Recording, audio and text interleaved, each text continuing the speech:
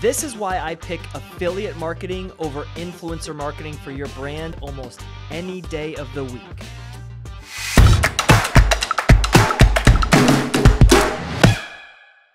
Hi everyone, I'm John Timmerman, and I talk about the world's most exciting brands and marketing trends so that both you and I can grow our business faster and more efficiently.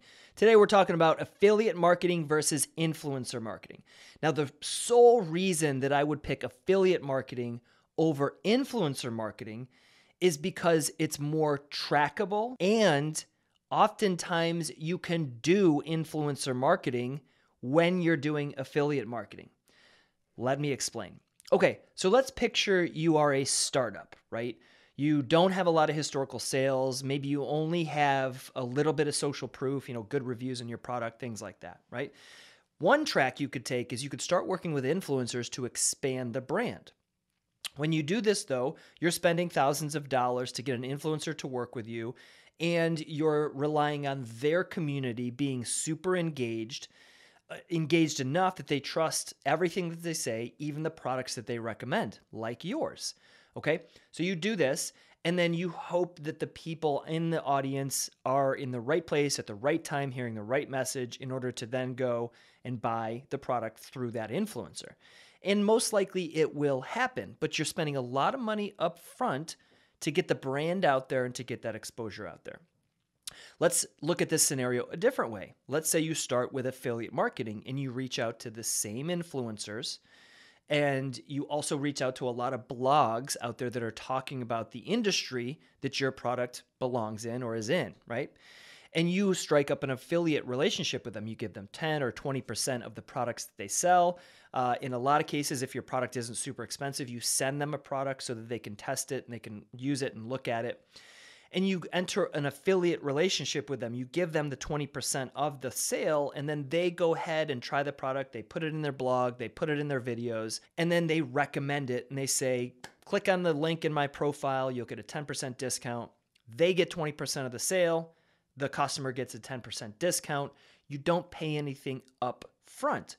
Now, convincing bigger influencers to do this is going to be challenging because they're used to getting paid. But convincing smaller influencers, nano and micro influencers to do this, if you have a really good product, is not that hard to do. It just takes a lot of messaging and a good convincing message, right?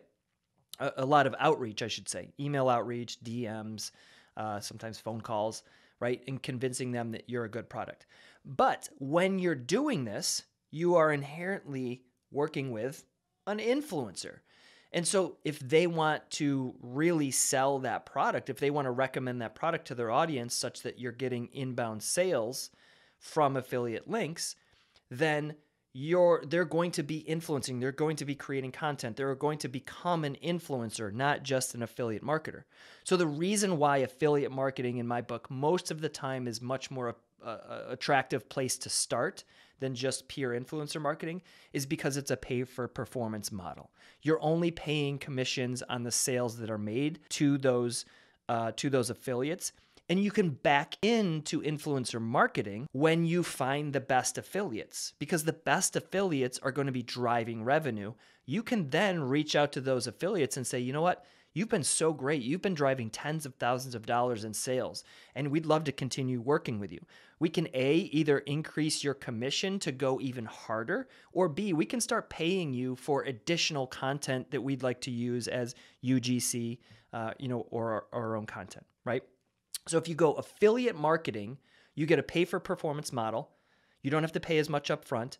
You can identify the best affiliates just purely by the results that they're getting, and then you can decide to invest in those affiliates to become a more permanent part of your influencer network or even brand ambassadors.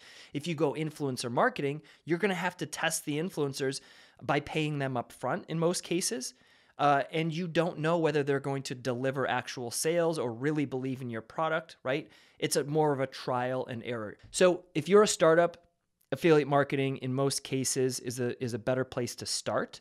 Okay, even if you're an established brand and you then back into influencer marketing rather than the other way around, which is how most brands treat it. Hey, thanks for watching. If you found this video valuable, make sure you share it within your marketing department to anybody in other companies that are in the marketing departments you think this would be valuable for. And if you really like my content, subscribe. I feel like that saying is overused. Subscribe to my video. Like, obviously, you're going to subscribe if you like it. So subscribe if you like it. And you know by now that I have a performance marketing agency. It's called Good Monster. If you need help with your marketing, just head over to thegoodmonster.com and my team would love to talk to you about your options or if you're even a good fit. So thanks so much. See you in the next video.